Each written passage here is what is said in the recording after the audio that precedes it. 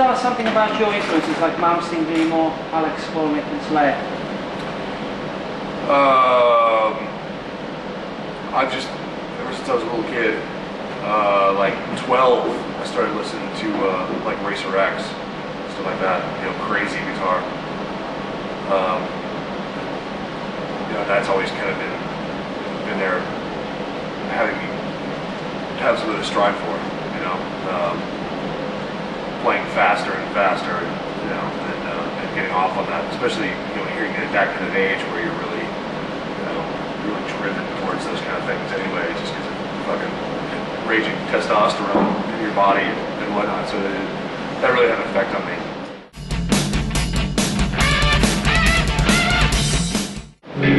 One thing I like to do is alternate between like a minor and a diminished, like.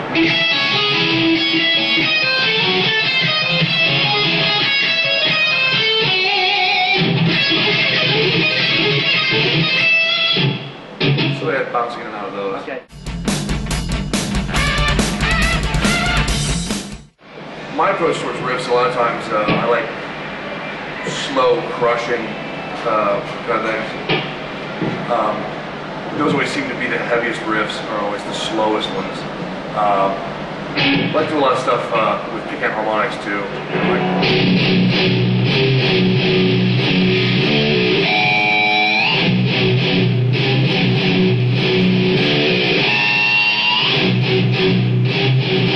like something like that with a really slow half-time beat.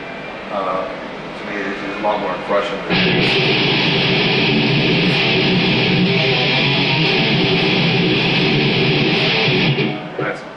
Fast stuff there's really nothing very heavy about.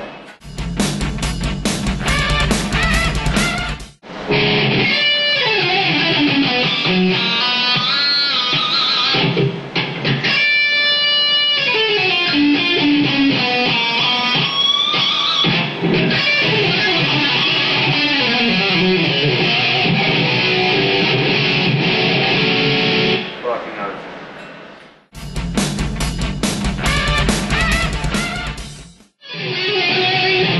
There's a million things you can do with these notes.